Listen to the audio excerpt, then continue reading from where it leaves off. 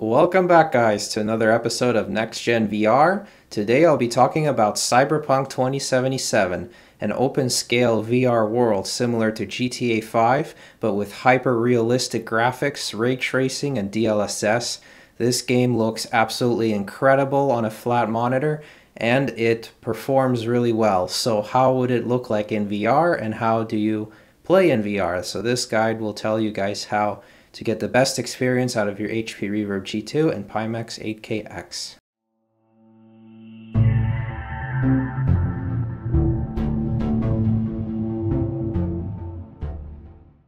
So first, to get started, you will need a software called VorpX. This allows you to play flat games in VR. So you go to buy it, and then once you buy it, you'll receive a request code. You email that, and you should get a response very quickly with your license key, and then you'll go on to the next step. So once you have it installed, you will see your VorpX configuration. Make sure that you select Steam VR from the drop-down menu. And here for hand controller, you can select Auto. But if you're using the HP Reverb G2, you might want to select Windows MR. Again, you won't need VR controllers for this game. Then go to Local Profiles and select the Cyberpunk profile, and then you just hit Apply. Once you have done that, you just select Cyberpunk and hit the play button, and then it will launch Steam VR automatically. Now, if it doesn't show up inside your headset, that means what you'll need to do is exit the game and then just press play again while Steam VR is running in the background.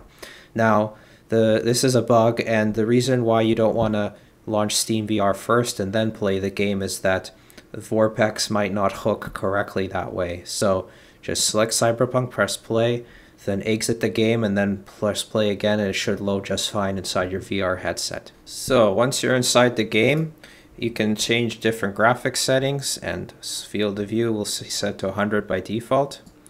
If you scroll down, you can see features like ray tracing, DLSS, which I have set to ultra performance, but you can switch between auto, quality, balanced, etc. And then in video settings, the higher the resolution, the better picture quality. So by default, I have a 1440p monitor, just 2560 x 1440. So in order to be able to use higher resolutions like 3840 x 2160 or even higher than that, you need to enable something called NVIDIA DSR. So I will show you guys how to do that. So to open NVIDIA Control Panel, you can right-click on your desktop and select it, or you can search for it in the search box. Then in NVIDIA Control Panel, go to Manage 3D Settings, scroll down to DSR Factors. By default, it'll be off. And then for getting a 1440p monitor to look like it's 4K, you would check 2.25 times native resolution, but you can also check other resolution settings like 3 times or 4 times in order to be able to change the different options in the settings of the game.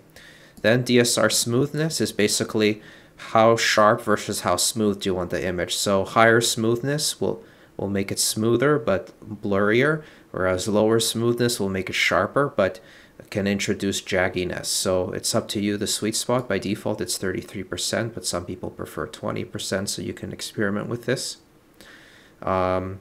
So yeah, once you do that, you'll hit apply and you'll save that, and that'll unlock the higher resolutions inside the game.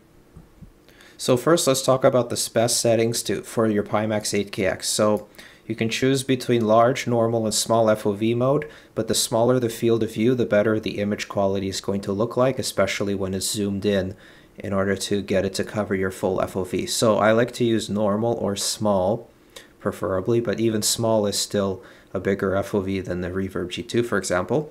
Render quality you'll leave to 1. Fixed foveated rendering, either balanced or aggressive, but I'm not sure if it makes a difference.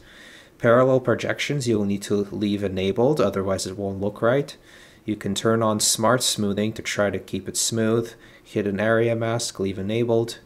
And then everything else is good, so you'll just hit apply, and then you're good to go for that. So next, what you'll want to do is unlock higher FOV modes. So the default, the maximum FOV is 100, and this means that when you zoom in the picture to get it to the screen to cover your full field of view, it'll be a bit less image quality. So you can, or a wrong world scale. So the higher the field of view, the better the world scale will look like when it's zoomed in. So to increase above 100-degree limit, you'll need to go to the directory of your Steam library where Cyberpunk is installed.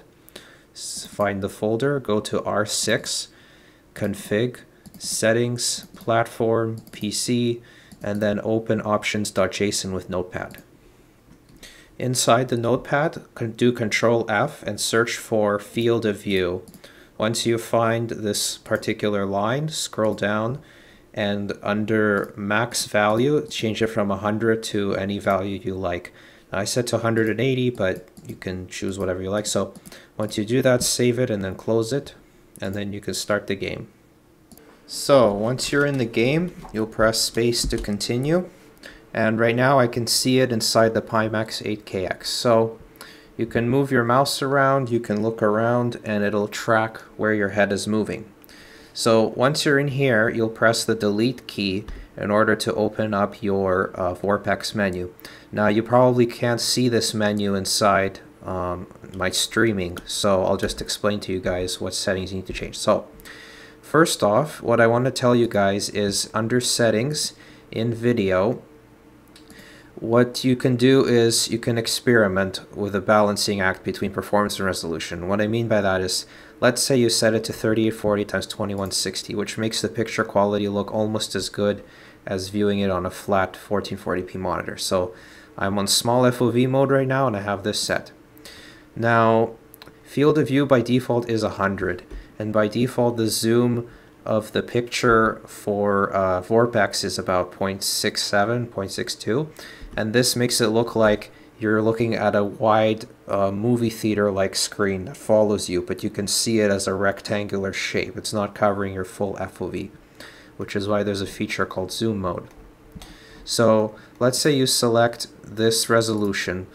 The lower resolution, the better performance. So then if I do that, I can set DLSS to auto, which is going to make the picture quality look better. And then ray tracing, you can experiment with ultra or medium. So I'm just going to try this out for now, and then I'll tell you guys what it feels like. So I'll hit continue. We'll just wait for this loading screen. And then I'll press space to continue. Okay, let's get that. Okay, so what I see right now, I'm getting 35 FPS performance. It feels jittery, but I can look around and it's like I'm looking at a screen. Now to improve performance, I just go back to settings and I change DLSS from auto to performance. And then I go back, and then performance hasn't really improved yet in this setting, so then I go back and I change it to ultra performance. And then when I do that for DLSS, it's now runs much smoother. But the picture quality doesn't look as good in ultra performance as it does in the other mode. So now what we can do is we go, let's say we want to get the FOV as close to our eyes as possible. So when you press delete key to open VorpX, you go to image settings and you change the image zoom. So from 0.67 I can change it to, let's say, 0.915, whatever you like. So now it looks much bigger for me, but the world scale is not right. And so what I do next is I go settings, and remember when I unlock the FOV to up to 180, I find about 120 to 130 field of view gives me the best viewing. You don't want to set it too high, because then what happens is you see more artifacts popping up, and its image quality goes down. So it's really a balancing act between FOV and zoom.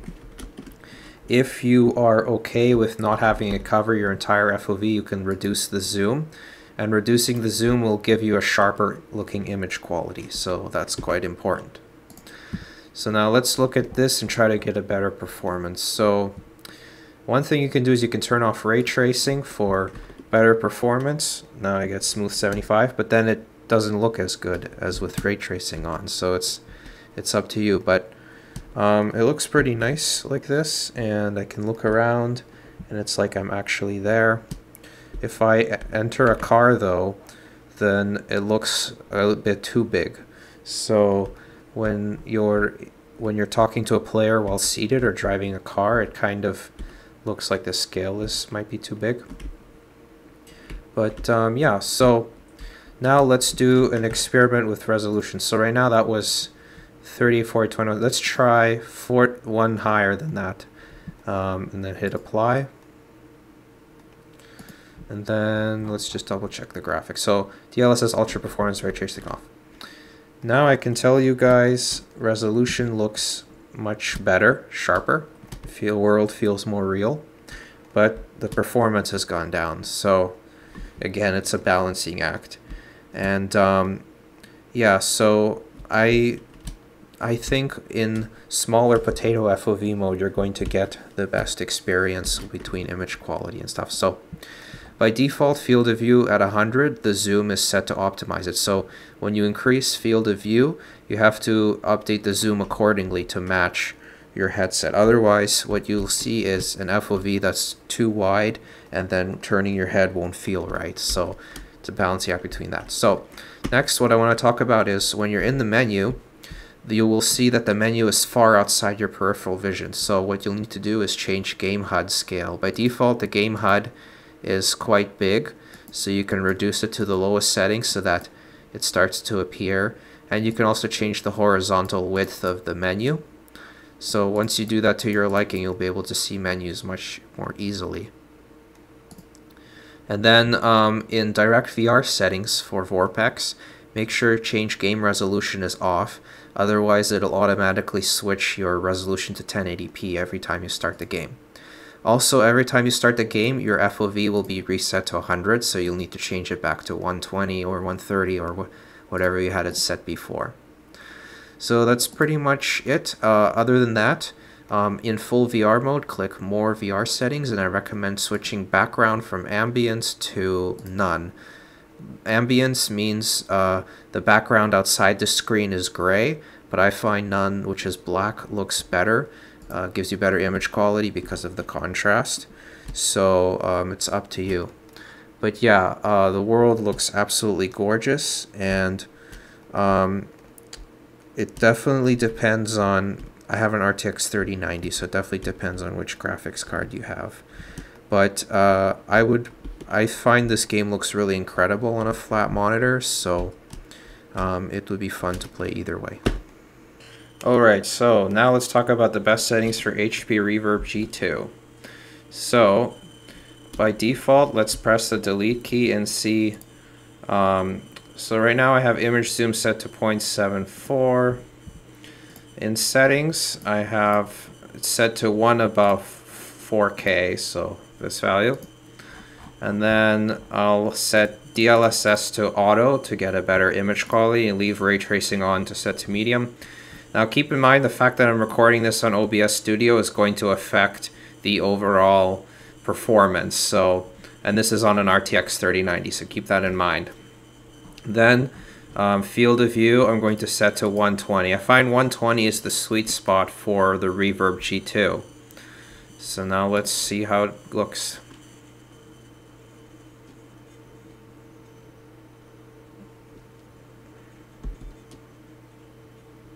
I'll just continue from that menu. Okay, so I have to tell you guys that it looks really, really good on this headset, on the Reverb G2. World scale is just right, and I have the full FOV when zoom is set to 0.74. By default, when it was by default FOV mode, you will see mostly black border on the top and bottom. So setting it to about 0.74 zoom, and then 120 FOV is just right in terms of world scale. If I switch it to a 100, it looks a bit too big in the world scale, like it's not quite realistic scale. So I find 120 with zoomed in just enough to eliminate the borders is perfect. Now, usually I get a smooth performance in this mode, so it's probably the fact that I'm recording on OBS Studio. So I find that the picture quality looks way better on this headset than the Pimax 8KX, and performance is pretty good too. So I would actually prefer to play in VR with the Reverb G2 for this game, Cyberpunk. So that's pretty nice.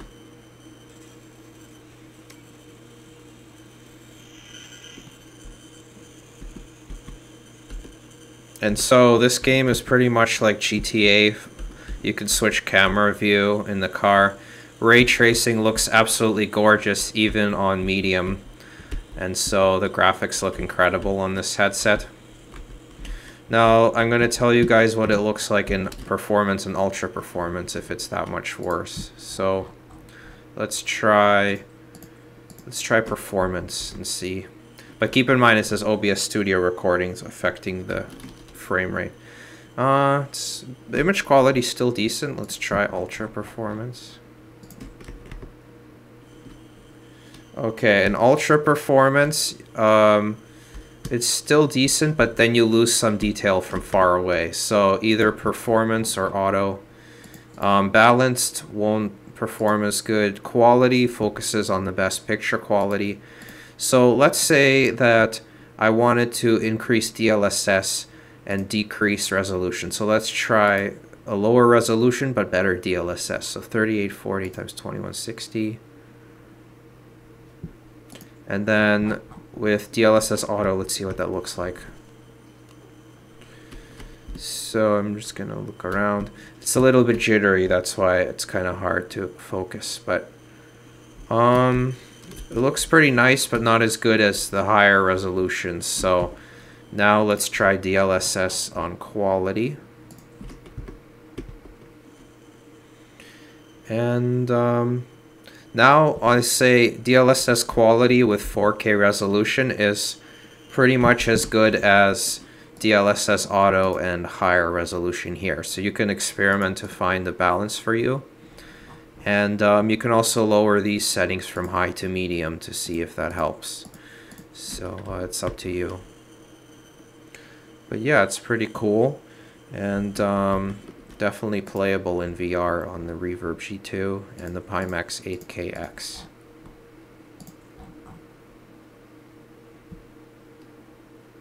Now let's try ray tracing turned off. It's better. Still looks good even without ray tracing, so definitely feels like I'm actually in this world. And I have my full FOV, I can look around. Let's try changing image zoom. The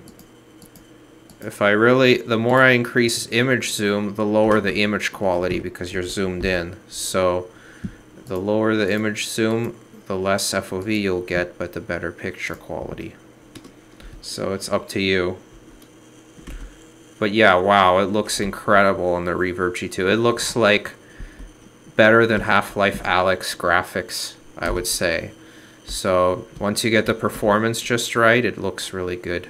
So thanks for watching, guys. I hope you enjoyed this video. And as you saw, the graphics look really nice, but the Reverb G2 beats the 8KX in this particular game in VR mode. And so it also seems to perform a bit better as well. So I'd recommend this more on the G2. So if you enjoyed this video, don't forget to hit the like button, subscribe if you haven't already, and I'll see you guys next time.